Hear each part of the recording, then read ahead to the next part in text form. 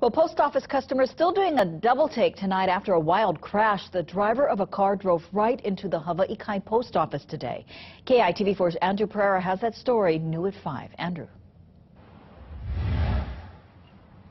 Paula, you can see the window panes that were smashed have already been boarded up. Now, the driver of the car and two women who were inside the post office were taken to the hospital, but luckily their injuries are not life-threatening.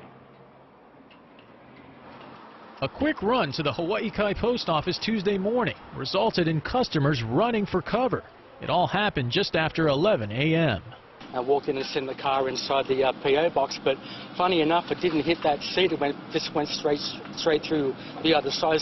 Behind the wheel of the 2005 Lincoln Town car was a woman. On the other side of the window panes at a writing table were two sisters. Might have been an elderly person, took their foot off the gas. It's just an accident, you know. These things don't meant to happen, especially if you could be in there and you could get hurt, you know.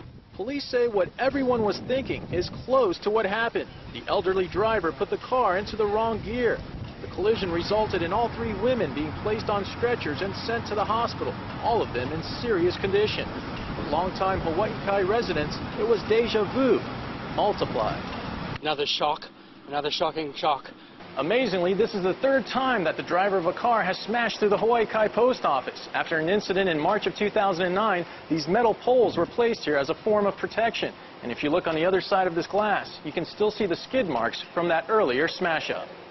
After the 2009, when they put the poles up to prevent and didn't put any down on the other side. P.O. boxes appear to have gotten the worst of the latest crack-up, and even with a little inconvenience, most customers are happy no one was killed. A hat trick of good luck. It's a miracle because I don't think anyone was hurt on these two times, and if there was no one then it's really wonderful. A post office spokesman that is, says that those metal poles that you saw on the other side of the parking lot may now be placed right here. However, a final decision has not been made.